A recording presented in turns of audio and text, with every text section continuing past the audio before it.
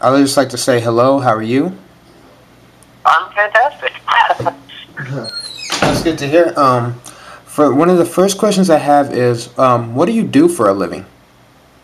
So I run an independent game. How much do you know? I mean, from personal background about Zachtronics.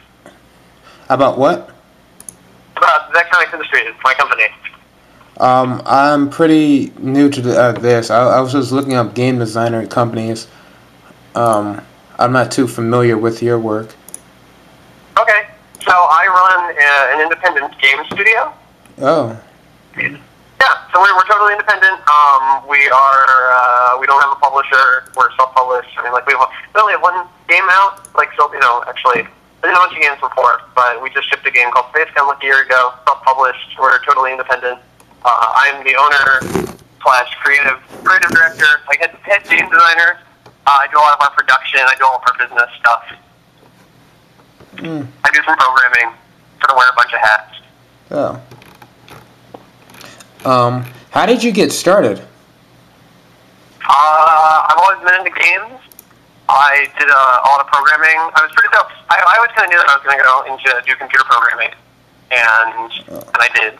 So in like high school, when I was my your age, I did a bunch of independent study stuff, computer programming, and just learned a bunch about that. Mm-hmm. Went to college for computer science and computer engineering, thinking I was going to do some sort of like hardcore computer engineering programming kind of thing, and ended up involved with the game development club. And my roommate was really into making video games then, so I was like, oh, this is awesome, we're going to make video games. And then just sort of started learning more about that. And then started learning that I really liked game design and really hated programming. Yeah. And I worked at Microsoft for 2.5 years as a programmer, and sort of despised doing it, and just sort of, just really was not big into programming, especially a company like Microsoft. And it's really, really technical programming stuff, very much nothing. I was on Office. It was nothing like games. And it was very, very dry, and it's all about being like absolutely correct.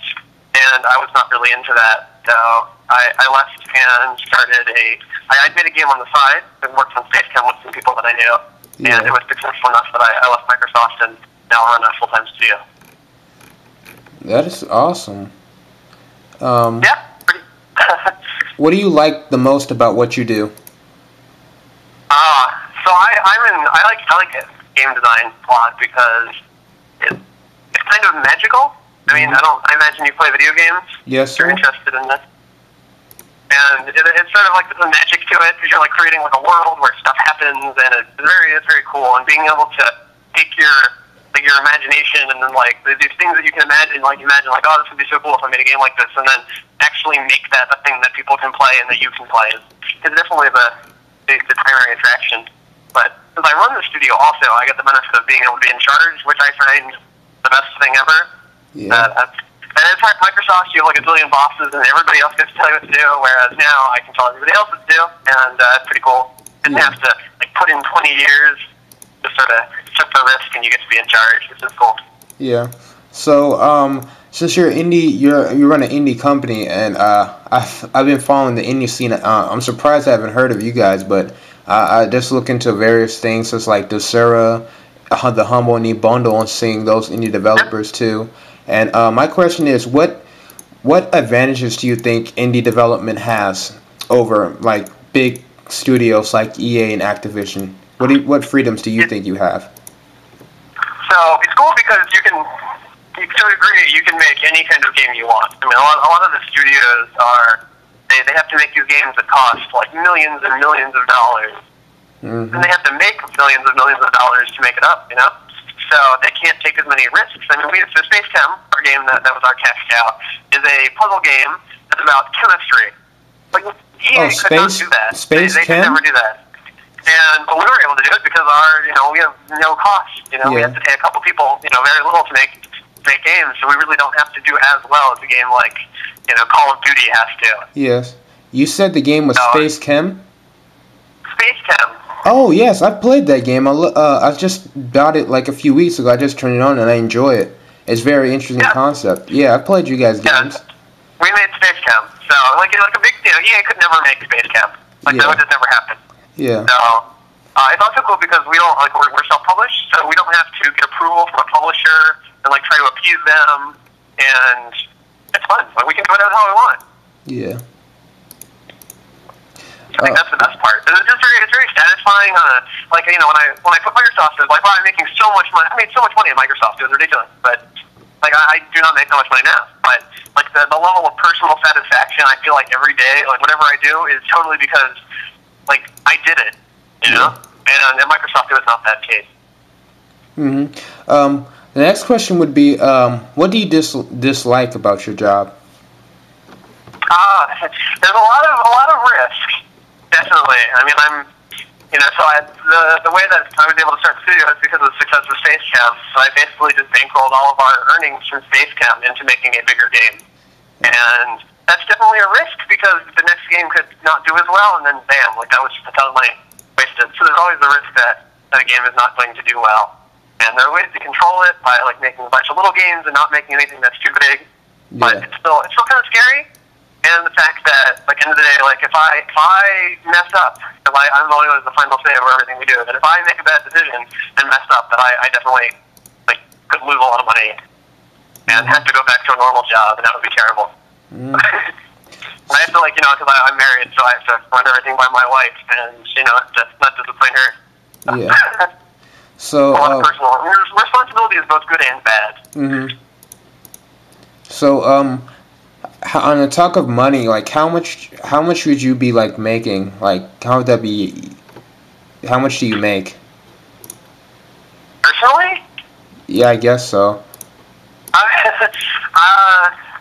It depends. It's hard to say. So the way we did Spacecam was all profit sharing. So of the amount of money that we made off of Spacecam, I got a percentage of it, and it did pretty well. But it didn't make a ton, and I guess like if that was the end of everything, like if I just did Spacecam and then never did game stuff again, I could pocket it, and then I would say like, oh yeah, I did pretty well off of that. But considering that all the money I make really is also the business, and then goes into paying other people's salaries, I take as little as I have to off of the top of that. So it's hard to say. It's not. I mean, trying to think. Yeah, I don't know. I get to keep whatever's left over, so I can make nothing in a year. I could make $200,000 in a year. It depends on how well we do.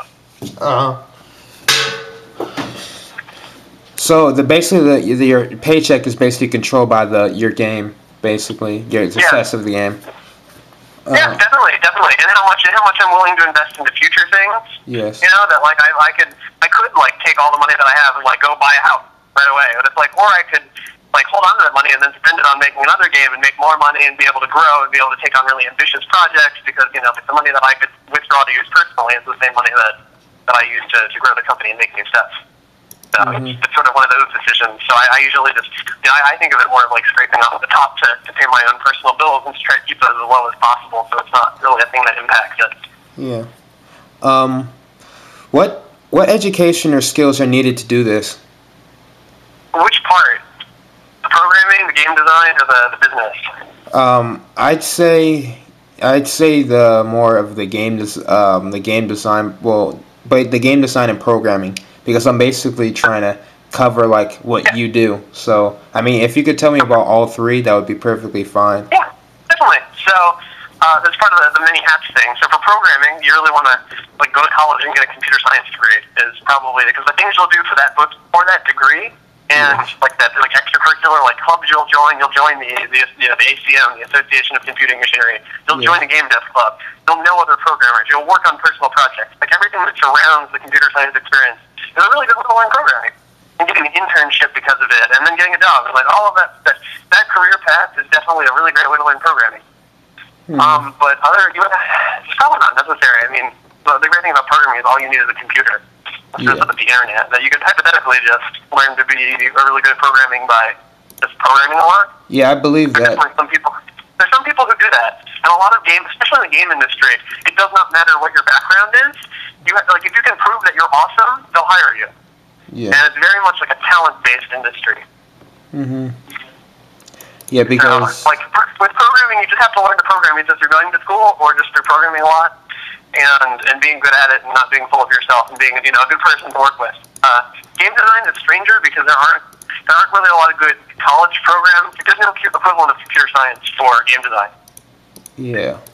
So you just merely have to have lots of experience making making games and then being good at it. And then, like, that's how I learned to make games, just by making games on my own. No one taught me how to be a game designer. I read some books and have just done it a bunch. You know, I've been doing it for years now. And I still don't think I'm that good at game design. Like, it's weird. It's not quite like programming where, you know, it's programming you kind of look and say, oh, that's a good program. Like, that works. It doesn't crash. There's no bugs in that. Very good. You know, but with game design, you could always do better. It could always do worse. It could always do more fun. It's much more wishy-washy. Yeah. And the same thing is probably true of business. Like, business is even harder because, like, I don't know. you just do it. I guess technically you could get an MBA or something, but I don't think that's enough. I have no formal business training whatsoever, and I managed to get by with businessy things. Just sort of like go out, like networking. Networking is always good. Yes. I didn't really understand networking until I had things personally gained from it, and then it all makes sense. Yeah. My question is also would be, what is the most challenging thing about you, about what you do? Oh God, I mean, from game design perspective, your goal is to make things that are fun, and fun is really nebulous.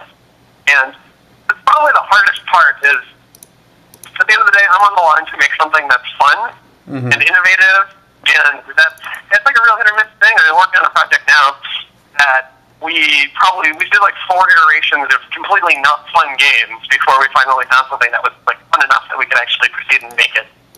And that's definitely kind of a terrifying thing, because there's no guarantee that you'll find something fun and that you'll make something. And I guess eventually you have to ship something, even if it's not good. And that's got to happen in the industry. I mean, there are terrible games that come out.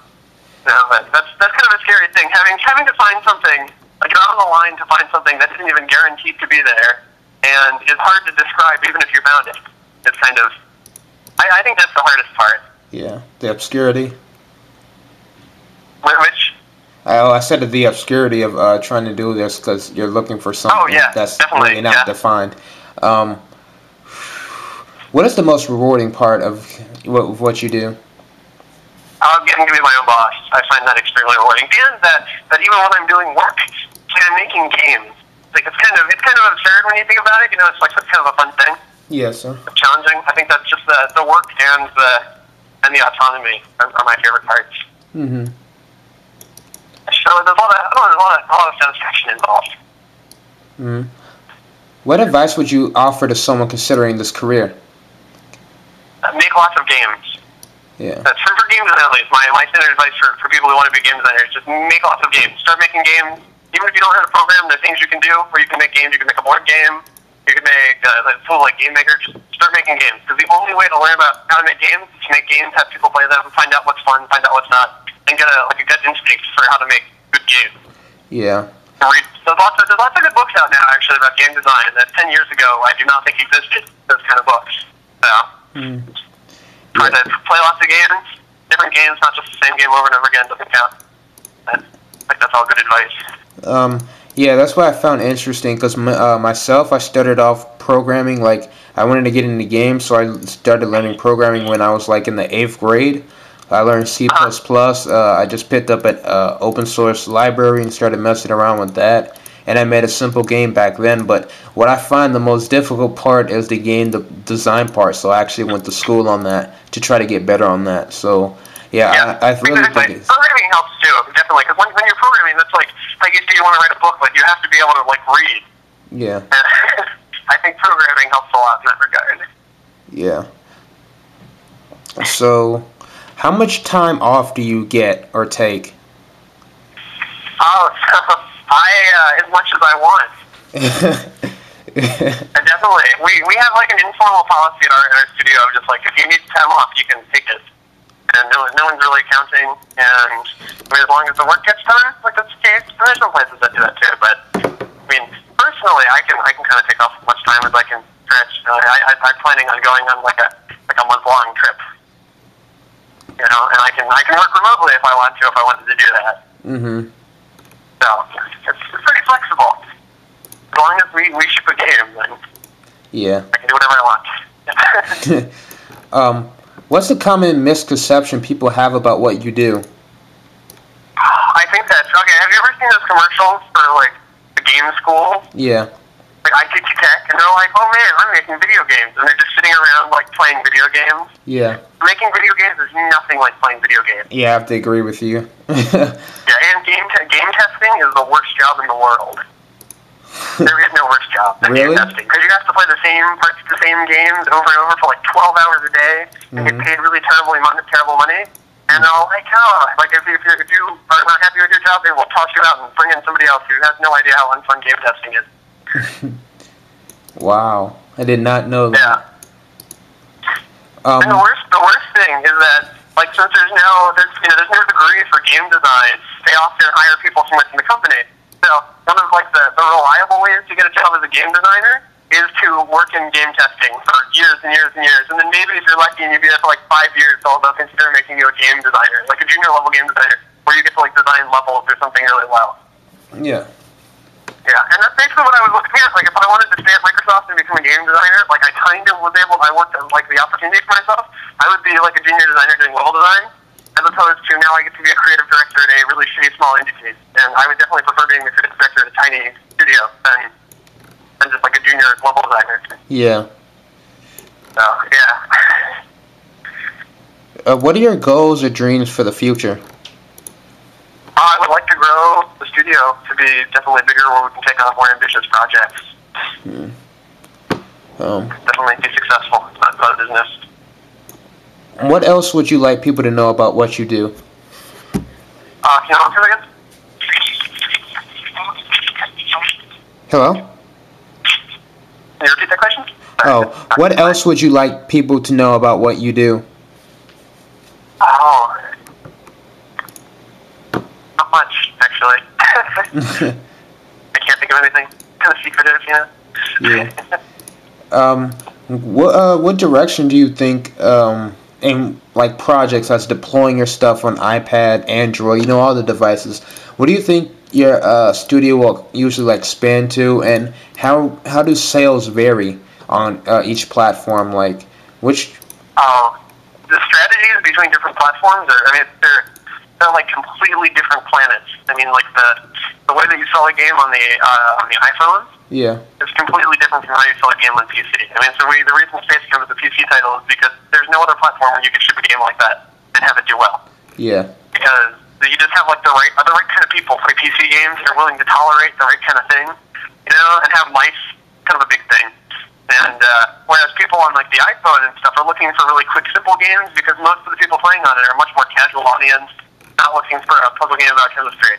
Yeah. So there's like there's even different things. Like if you bought your release on the iPad, like I was at a talk last night where somebody was talking about this, that the people at Apple now strongly encourage that you launch your game in Canada, because if there's like a bug in your launch, like if you launch with like a big bug, like a serious bug, and you launch it like in America, it will never show up on any of the charts ever. Wow. So, and like it's like the only way to get like really good sales of your game on the iPhone is to get on the charts. And like to get in the top 20, now like I was saying, it costs like $300,000 in advertising. Wow. To get on the top, and like that's just like such a bizarre thing. Like on Steam, like if you can get on Steam, you're gonna sell copies just because like you're on Steam and you do well. But yeah, on the Apple Store, like it's just like this terrible battlefield of terribleness. Yeah. So I really, we try to stay away from it because Space Jam's not really the most accessible game, but even though we'd like to get more accessible, like I still don't want to make like Angry Birds. So we'd be really hard pressed to perform well on a platform like the App Store. So. Well, thank you. Can you please give me your name again, please? Yes, Zach Barge. Zach Barge. Thank you for sitting down and talking to me. I just love that you gave me the chance. I enjoyed the conversation. Great conversation, man. Thank you. Yeah, take care. All right. See you, man.